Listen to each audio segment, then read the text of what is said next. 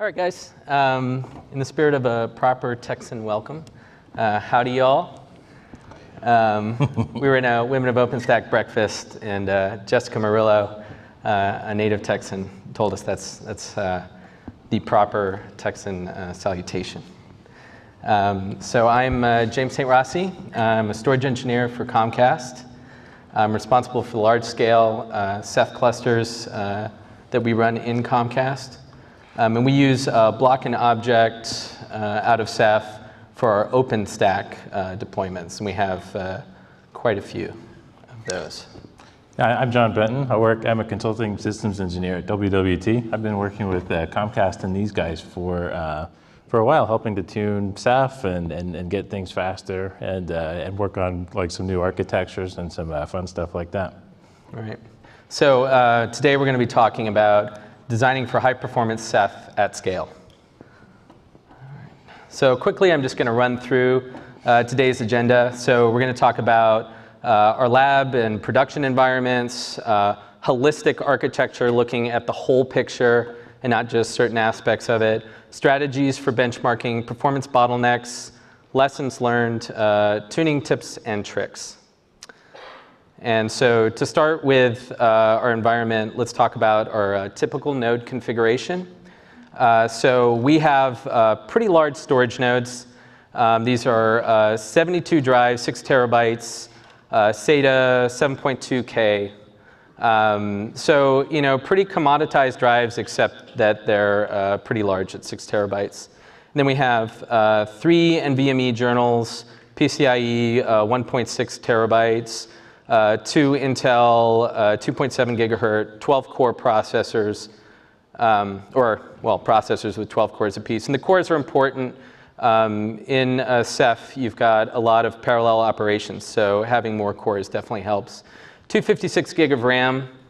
If you follow the rule of thumb that you'll see on Ceph's website or on Red Hat's website, it would recommend more RAM, but we actually haven't had an issue with using 256 versus like 512, which is a lot. And then dual port 40 gig NICs. We don't really need that much bandwidth, but you know, it's just to play it safe. Then we have the Mon and the Rados gateway nodes, 2 processors, 2 gigahertz, 32 gig of RAM, dual port, 10 gig NICs. Nothing special. Like it's really more about isolation for Mons and Rados gateways than it is about having a lot of horsepower to drive these things. All right, now this is a nice diagram of our lab environment. Yeah, so this is what we tried to do with the lab environment is make it as similar to the production environment as possible. One of the really important things that we found was that as we started growing these things out, we started finding new problems that you just don't experience with 1 node or 2 nodes or 3 nodes or something really small like that. Things like a network flow control, we started getting just tons and tons of packet drops, like up to like 10,000 a second. I think was one of the worst I had seen on any given node. Like the Mons actually started kind of become like I had read on the Ceph site a long time ago that your Mons are going to be a bottleneck. I'm like, they don't know what they're talking about. They've never been a bottleneck. They actually started to become a bottleneck. Very cool and interesting ways. Exactly. Also, probably one of the most important things actually that we found as we started growing out these clusters is the performance actually per node started to diminish as the cluster size grew. So that was actually that was a really key thing that we found, and we'll actually we'll circle back around to that in a little bit. The clients are just sort of general purpose boxes. We wanted those to just kind of look like any ordinary client, nothing too huge, nothing too small. Just so that it would be sort of an accurate representation of what you might find in the wild. Let's see, and then so the general purpose nodes, we use them for toolboxes, for benchmarking, all kinds of additional Mons. We kind of went up and down on the number of Mons, up and down on the number of Rados gateways that we were testing, and that kind of stuff. All right, so we did kind of a cool thing. We were lucky enough that we could take hardware we had for production region And we were able, before it got to us, to actually put it into this lab. So we actually had a full-scale lab to test with. So talking about our production environment, I can just say, there it is, which is really, really nice to have that scale. Some of the minor differences are, in some of our regions, we actually have 2 of these side by side, so 2 16-node storage clusters. And the reason for that is that we can directly correlate the benchmarks and tests we ran in our production environment, well, in our test environment to our production environment.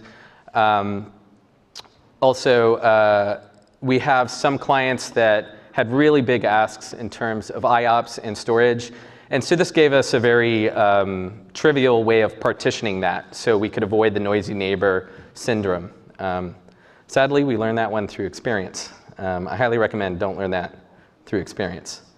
And then the Rados gateways, so we have 6 per cluster, but we don't necessarily split it up 3 and 3. We might split it up like 4 and 2 or something different. If, you know, it might be 6 on 1 if we really want high performance object storage on one cluster and no object storage on the other. So we can kind of slide that dial when we need to. All right, so now let's talk about our holistic architecture. So one thing we've done is we've tried to look at as much as we can.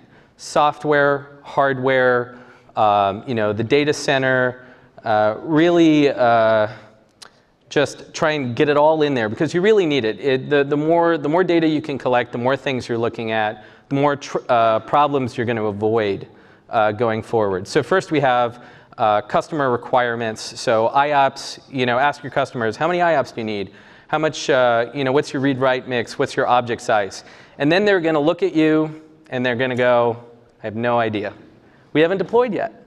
So what's it going to be? So then you need to coach them a bit, right? So you ask them the simpler questions like, is it going to be more read than write or write than read? So kind of slowly start them down that path. Object size. So they'll say, you know, oh, our objects can be from 4K to 4 meg. And, you know, so start to say, well, how about giving me an average? You know, is there an average object size? Because the more of this information you know, the easier your testing will be. And the better you can architect the solution, right? If you know you have a very specific object size or you have very specific IOP requirements, you can engineer the solution for those. And you know, instead of trying to engineer for everything, which is kind of, you know, you're never going to get a solution that's going to optimize for absolutely everything. And you'll wind up with something that isn't optimized for anything. And then how much replication? You know, Ceph is, by default, is triple replica, which is a good default. But, you know, you over, say, like 2 replicas, you do take a hit in terms of storage, right? Triple replica means that, you know, you've got essentially 1/3 of your actual raw storage is available for usable. It's actually less than that when you take into account the near full ratios and that kind of stuff. Also, the more replication you have, you take a performance hit, right? Because it's copying all these bits all over your cluster. So, you know, you're going to take that performance hit. In some cases, if you've got a customer that's like, yeah, we can rebuild all that data, you know, from our other systems. Like if it's a distribution or CDN, like they've got sources and originals, and they can just rebuild that. So maybe you can take them down to 2 replicas and give them more performance. See if they're, you know, if they want that kind of compromise. And then, you know, one of the beauties of Ceph is its APIs, right? It supports, you know, it's got object, it's got block, it's got CephFS, it's got iSCSI, it's got all these different things. You know, do your customers need all of those, right? Because if you don't need object storage, you can get rid of the Rados gateways. You don't have to have these boxes for Rados gateways anymore. If you don't need CephFS, you don't need the metadata servers, for example. All right, so keeping cost in mind. A lot of engineers will just look at it from a purely like technical standpoint, but sometimes or a lot of times cost is very much a component to your architecture, right? You might be able to get more hardware and do more of a scale out if you're looking at the individual components and maybe keeping your scale up constrained, and then you can scale out more and you can get more performance that way. So failure domains, I didn't fix this. So servers, racks, servers, row. It's supposed to be servers, racks, and rows. There's the failure domain for our slide presentation right there. So do you want to fail on a per server, on a per rack, on a per row basis? There are costs involved in that in terms of you have to step up your replication and so forth and so on. So you have to keep the failure domains take them into account. Data center constraints. So real quickly, talk to your data center architect. Know what he's capable of. What is your power budget? What's your thermal budget? Can you pull the unit out of the rack to access the drives from the top? Do you have a fiber network cable that'll snap when you pull it out on that cable management? These are all things, and this is part of the holistic architecture, keeping that in mind. Operational complexity. So we have a case where we had this one chassis where to remove a drive, the sled had 2 drives on it because of the density of the system. So to remove 1 drive, you had to disconnect 2. Well, that adds tremendously to your operational complexity. So you've got this huge procedure because you actually have to take 2 OSDs offline, even though you only want to change out 1. All right, and so to wrap up holistic architecture, and no talk of Ceph is complete without mentioning the journals once. Are you going to go with co-located journals, SSDs versus NVMEs? There are cases for to go either way, and SSDs and every other way, and we could spend the rest of this presentation talking about the differences of that. All right, so strategies for benchmarking.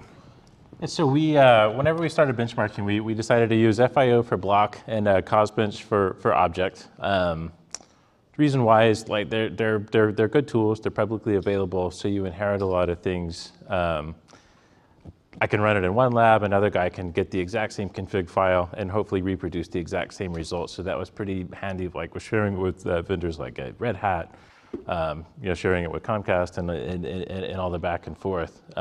It can be easily reproduced. We're not seeing that, but we are. So you can kind of help narrow down problems.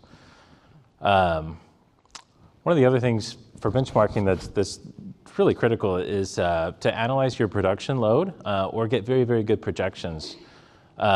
So whenever you're developing synthetic benchmarks, you just really want to make that look exactly like you possibly can. And really, on a storage system like Ceph, it can be a little unpredictable. You might be sending it a 4 meg IO or whatever, but what's actually being seen at the disks is completely different. It might be 740K or something weird like that.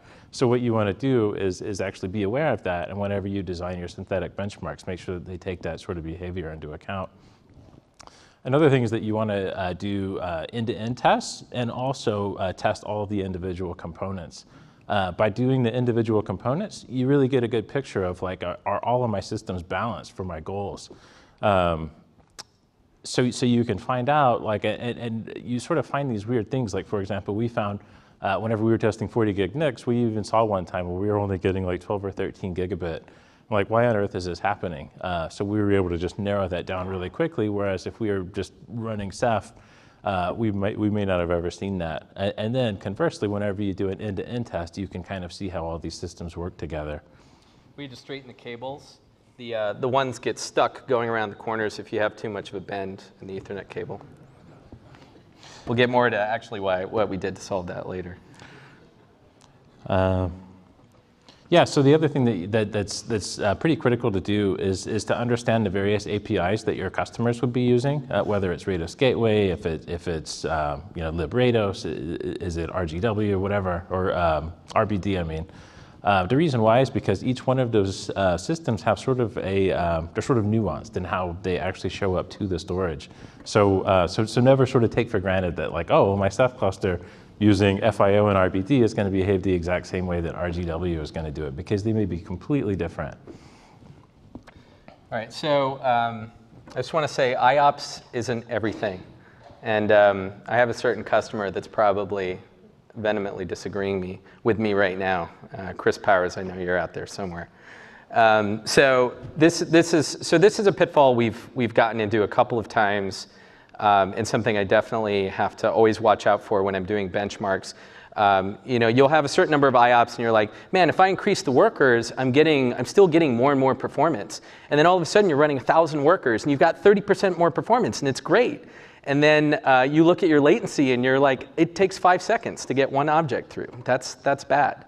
So always keep latency in mind when you're doing these tests, and know that yes, you can fire, you can push a doorbell with a rocket launcher, but it may not be the best strategy. So you have to back off the workers. That's something that I always have to keep in mind, and watch the latency. So, and verify published stats with benchmarks. This is very important, and I don't think anybody's fibbing on their stats or anything like that, but they have different different situations or conditions that they're working under. They're definitely probably not going to use your exact workload. Always verify those stats. Never take those as the law that they could be. But always verify them. Also verify the scale out if you can. I mean, obviously, if you're deploying hundreds of nodes or something like that, it may be very hard to verify that. But really push. It is not like if you get a certain number of IOPS out of a five node system, you're not going to get double that out of a 10 node. So you really have to try and verify that as much as you can to avoid surprises in the future.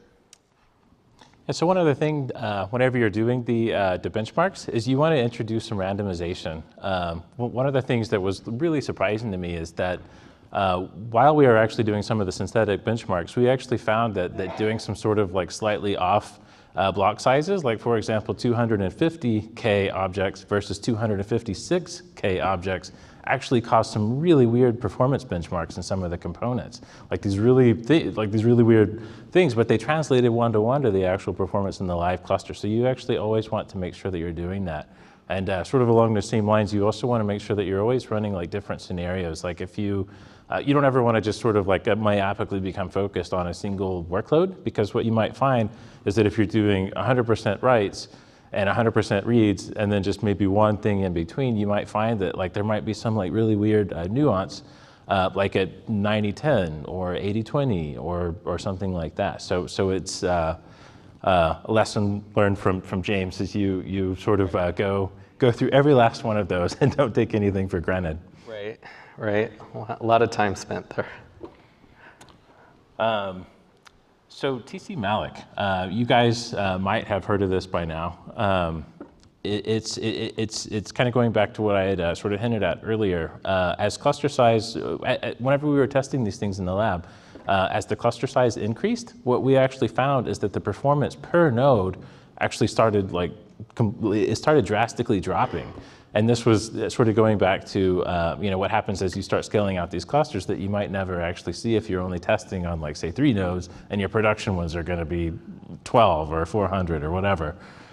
So what we did, so we started looking into this, and what we noticed is that as the cluster size increased, the percent sys CPU utilization was increasing disproportionately to the actual performance per node of these boxes.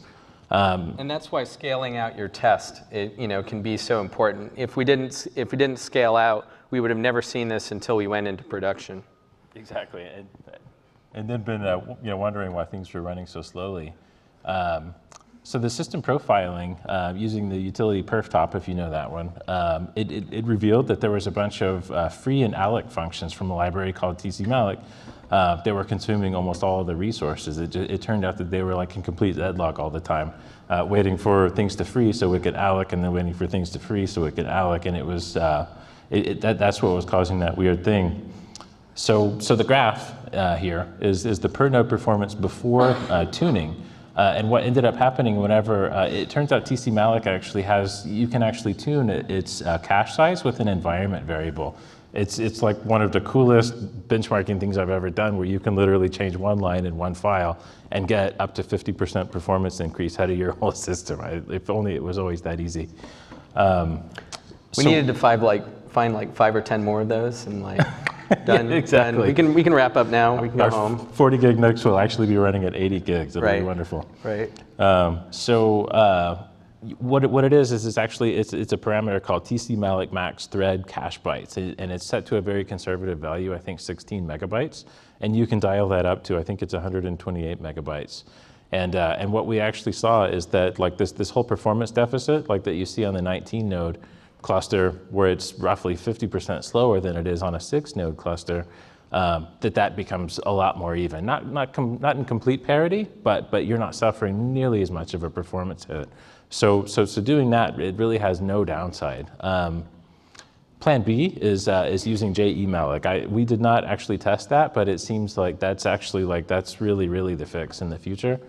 But we chose sort of not to test that, because to use JEmalloc, you would have to actually recompile Ceph, and we sort of felt like that was too far off to reservation to be supportable in production. So we just kind of, we went with the environment variable fix. And one other note, in case you all go home and do that, if you haven't done it already, is that the certain versions of the library, specifically like the Ubuntu, the original 14.04 release, like 14.04 dot nothing, actually had a bug where it ignored that environment variable. So there's a C++ program out there that you can actually just sort of scrape, it's a little one, you can just sort of screen scrape it, compile it, and verify that it's actually honoring that variable. So before we move on to the next section, I just wanted to take a moment to discuss the modern PC architecture for the multi-socket systems. There's a system called Quick Path Interconnect, QPI, that what it does is it enables bidirectional communication from the processes located on one CPU socket so that it can access resources, memory, PCIe devices, that kind of thing, located on another CPU socket. That's sort of the bus where all that happens. And it's sort of a point-to-point. So if you have even like a quad socket, it's still only going in one direction. Like it's let's see, where's the line here? It's called Numa. If you, I'm sure everybody's heard of that. The theoretical bandwidth on modern systems is in aggregate 25 gigabytes per second, which is sort of Intel's. It's actually about 12 and a half in either direction, but Intel wanted to sort of boost those numbers a little bit, so keep that in mind. And so you're thinking, well, I'd never actually use 25 gigabytes a second, so why does that matter to me? It's way higher than we'll ever see. Yeah. And just one other note on that, cores located on the same CPU socket will not go over QPI. This is literally for just socket-to-socket communication. And when you're using the high-density nodes that we are, well, you see the QPI as a bottleneck at that point. So quickly, this is sort of a crude, overly simplified workflow of what happens like actually inside each of the Ceph nodes. It's coming in the NIC, it's going up and down the TCP stack, it's going to the OSD, the application layer, then it's going into the storage system, and you're talking about all the layers of the kernel, the file system, all the various buffers in between, all the various caches in between, all of that stuff. So you can see that there's, if you think about this, there's actually a lot of opportunities. Like if you have everything sort of sprayed out over the system, which is really the default behavior, you can see that there's a lot of opportunities for that same data to just continually to hairpin back and forth between sockets. So this is what our node's QPI bus looked like. That's about right. I think that's a good approximation. It turns out, though, that actually the OSD workflow is actually more complicated than this. Yeah. If you've ever looked at the diagram of all the functions that get passed and back and forth, it's actually quite complicated. He started explaining it to me, and I was like, okay, I need a little bit of a rest break and maybe an aspirin. So we, the original architecture actually had 2 NVMe cards, and so we had an additional PCIe slot. And we thought, well, we'll just, since performance is dictated almost completely by the journal performance in most cases, we'll just pop in another NVMe card and life will be great. So we popped in another NVMe card, and what we noticed is that instead of getting like 50% more performance, it basically remained the same, but the individual NVMe cards were performing at the exact same level that they were before. So Numa, our good buddy Numa, it turns out that in Ceph, because of that sort of internode communication, you've got the journals, you've got the OSDs, you've got so many processes and so many threads and functions and all this stuff with that data potentially ping-ponging all over this box. The larger the nodes and or the faster the nodes, if you're running an all SSD config or something like that, just the more data that you're moving in and out of these nodes, the more opportunities that you're actually going to have for crossing that QPI bus. So what we actually did is we ended up tuning 3 areas, trying to optimize those trips. I put this in here kind of as a reference for everybody, but to like the pieces of information that you need to get. You need to map which CPU cores live on which sockets. Depending on how many cores you have and sort of the architecture of your box, they can sort of be a little weird in how they're numbered, like 0 through 12 are on one socket, and 13, or 0 through 11, then 12 through 23 are on a different socket, and they can just be kind of weird, so you need to map that out. You will spend a lot of time staring at the proc file system. Exactly. Looking for that information, and then proc interrupts will drive you nuts because it's got about like 80 columns, or you're like, where is all this information? Yeah, I highly recommend 4K monitors. They help with that a lot. Yeah, or dual monitors. I had dual monitors, and I was just like, okay, it's over there somewhere. Yeah, so you can actually get that information in proc CPU info. The other thing that you want to do is you need to map where the PCI devices, what Numa node they're actually located on. That's located in /sys. It's a file called Numa node. It's a little hard to guess. I mean, it's obviously not impossible because that file system is auto-generated, but it's hard to guess as a human what file it is. So what I actually do is just find /sys minus name Numa node, and then I actually grep for the PCI address that you can find in LSPCI. So just a little tip for you guys in case you're wondering where to find that. And it'll basically be 0 or 1 or whatever the Numa node is, which corresponds to the socket that you found in CPU info earlier. The other thing that you need to find out is you need to map the OSD disks and the journals, if applicable, if you're not co-locating, to the associated HBA that they're actually living on, a RAID controller or whatever. So in our hardware configuration, we actually had 3 HBAs. So it was 3 HBAs and 3 journals, and of course 2 processors and 1 NIC. So it became kind of tricky to do the mappings there. So the first place that we wanted to optimize that is soft IRQs. What happens is whenever data comes across onto a PCI device, it sends an IRQ to an interrupt request to the CPU, and then the kernel it spawns these processes called soft IRQs that in turn they pick that data up off whenever the IRQ comes in and says I have data. These soft IRQs are able to sort of balance that across all the CPUs by running the soft IRQs, and they pick that up, they put it in a buffer, and then they mark it as pending, and then that's when it starts moving up your application stack. So what you want to do, the whole point of that is that you need to get these soft IRQs running on the CPU core where that interrupt is coming from. That saves you a trip across the QPI bus, 1 or more trips, whenever you think about where those buffers are located and all that kind of stuff. Let's see. Yeah, you want to do this for all of your PCI devices, like the network card, all the HBAs, and potentially if you have your journals in a different spot, like on an NVMe, you want to get all of those soft interrupts pinned to the CPU socket where that's located. The other thing you want to do is you want to enable one shot equals yes for IRQ balance D. Different operating systems sort of handle that differently. Like some operating systems, basically you put one shot equals yes and it promptly ignores you.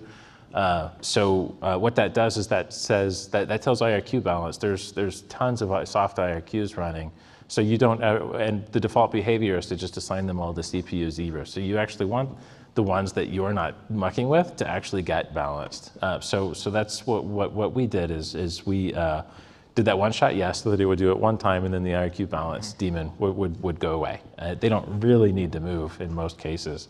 And then after that, what we did is we developed a script that took all the data that we talked about just a minute ago, and basically the way that you do that is you echo a CPU core or range, or comma list or whatever. You can echo that in a hex value into proc IRQ, then the IRQ number, which is really the PID, and then SMP affinity. So it's actually pretty easy in Linux to pin those guys. So watch the range. So in production, when we were doing this, we actually wound up just pinning the individual core instead of doing a range, because the logic behind the range was like, great, you've given me a range. Now I'm going to pick one. You know, so everything would go to the first, and so it kind of defeated the point, because it would put everything on the first core versus actually distributing it throughout the core. Yeah, so just be careful. I mean, that might be fixed, and it might be different per Linux distribution, but just have to verify that one.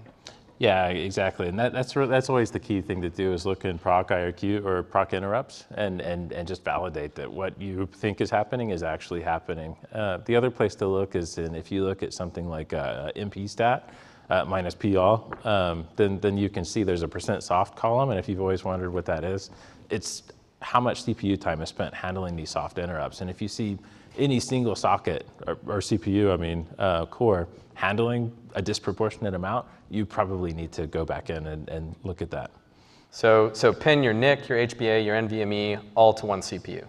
And if in our configuration, we actually had 2 HBAs and 2 NVMEs pinned to one CPU, and then to the other one, we had the remaining HBA and NVMe pinned to the other with the NIC. So that's kind of how we balanced an unbalanced situation. So the next thing is the Numa on the mount points. Fairly simple. All that you want to do is you basically want to align the OSD and the journal, if it is not co-located.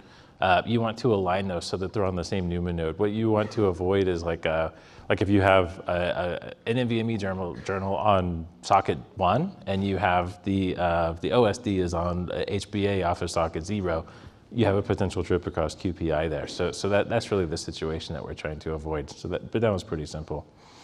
You can actually find that information if you look in dev disk by path.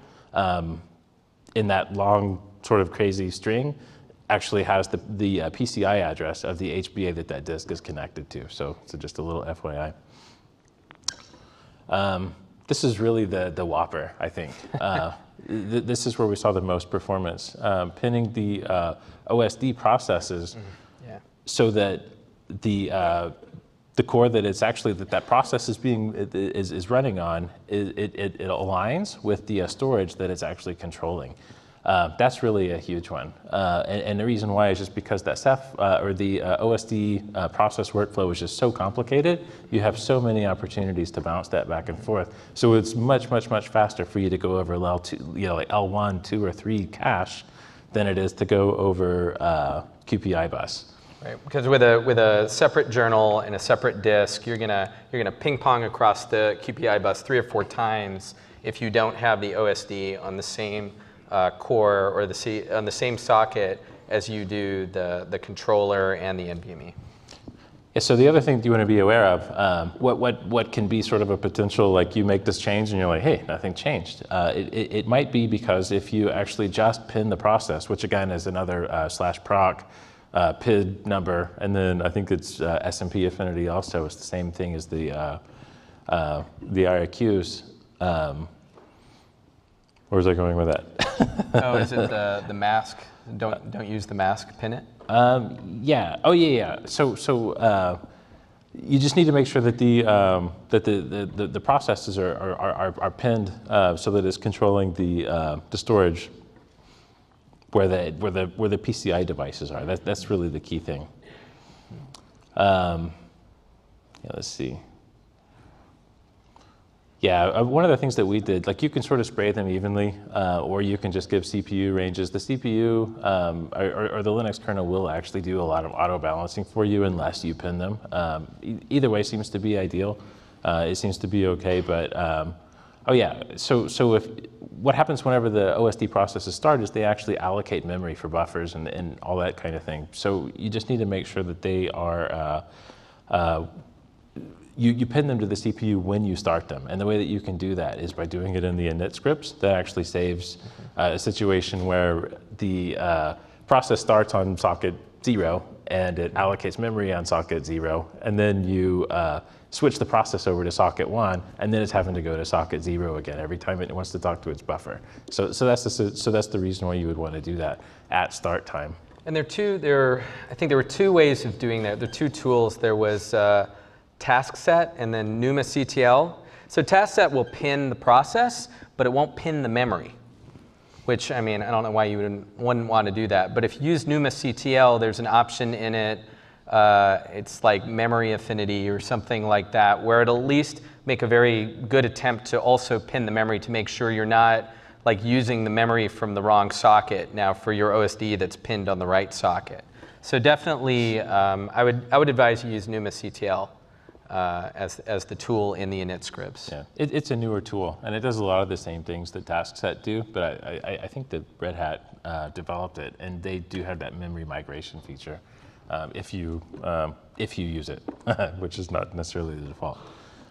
Yeah, so doing these changes, like they minimize latency in basically every situation, like, and really, the more you're bottlenecked by Numa in the first place is going to be the more that you are going to benefit from aligning all of these things.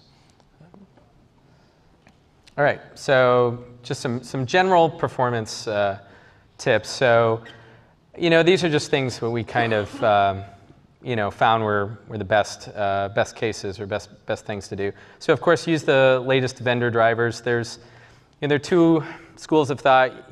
Be conservative. Don't use the latest. Use the most well-tested ones. And we found that using the vendor drivers provided a 30% performance improvement, specifically when we were talking about upgrading the network and the HBA drivers over the stock built-in Linux ones, because the Linux ones can be very, very old, what's actually been upstreamed. Then we have OS tuning, focusing on increased threads, file handles, etc. This is important. So Ceph out of the box does not come tweaked. You definitely need to tweak it to get good performance out of it. And also, not only do you have to tweak the resources on the Ceph nodes, but if you're using this with an OpenStack configuration, something that recently happened to us was the U-limits on the computes weren't set high enough so that the Ceph client on the compute node was actually, what was it? When somebody would create over a 2 terabyte volume, it would fail because it ran out of file handles or I/O descriptors. So yeah, definitely tweak keep that stuff in mind. So jumbo frames, use jumbo frames. For obvious reasons, right? More payload, less headers. You're going to be dealing with lots of data. It's a good idea. Flow control. So we found this with the 40 gig NICs, and then we also found it with the 10 gig NICs, where we had these flow control issues that we only saw when we were using ethtool and not ifconfig. We would see like errors and dropped packets and stuff like that.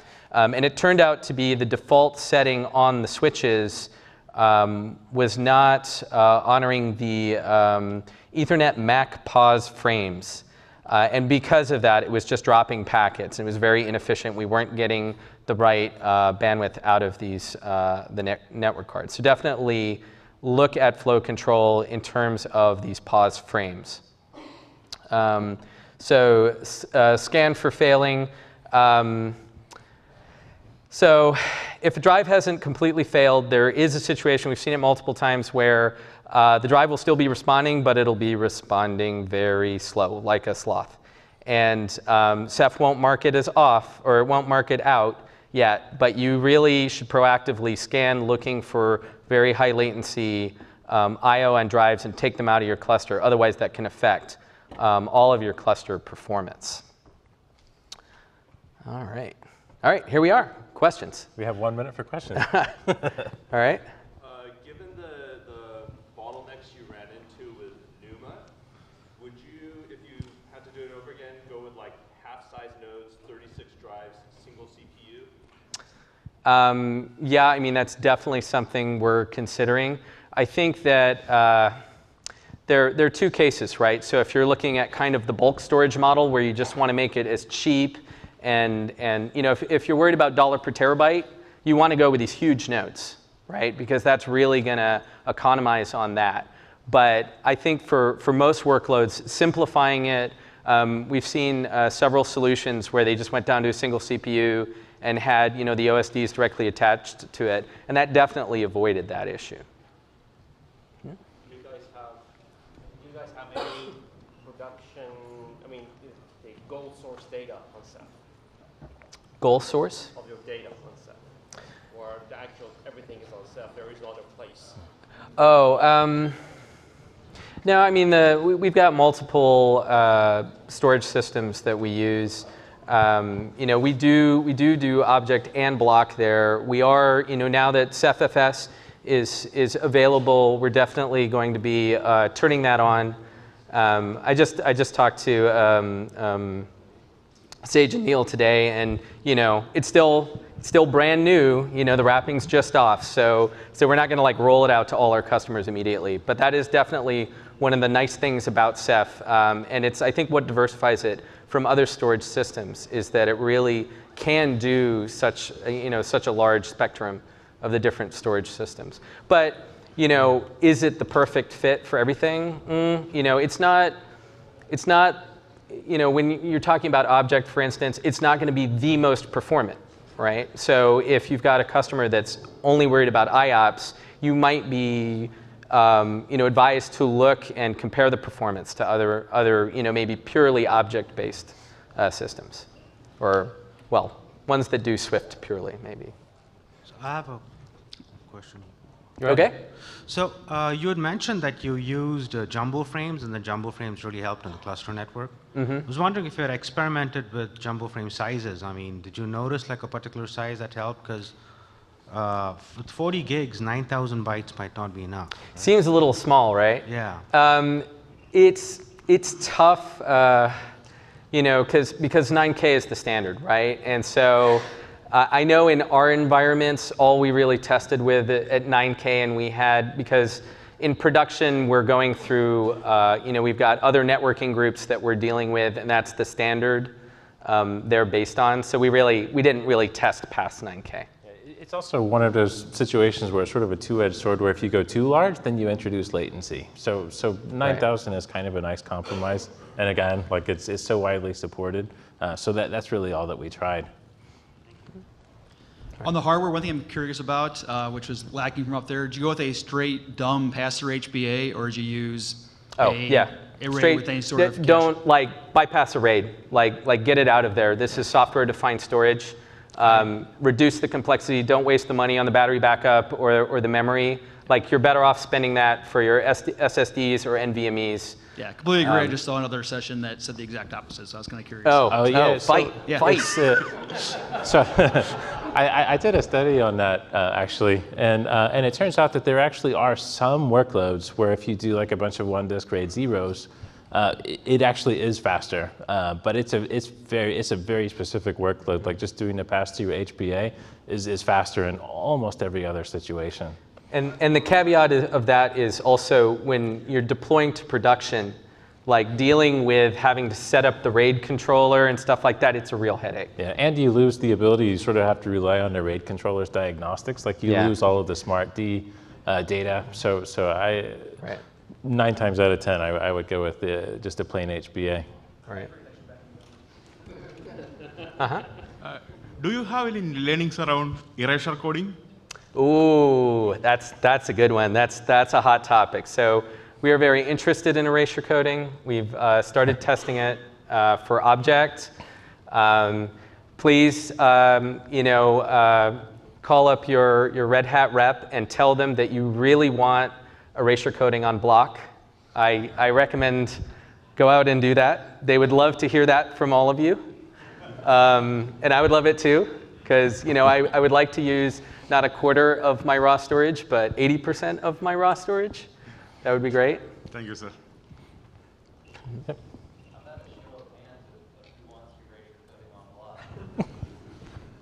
Can I raise both? And I mean, the caveat, of course, is you take a bit of a performance hit when you're using erasure coding. But I would love to have that option. I would love to test it. I think there are definitely work cases. If you're doing bulk storage, for instance, that's a perfect example where IAPs aren't the important thing there.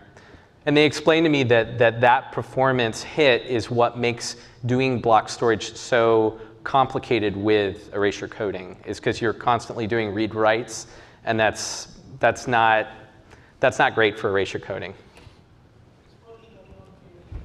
I'm sorry, could you talk into the?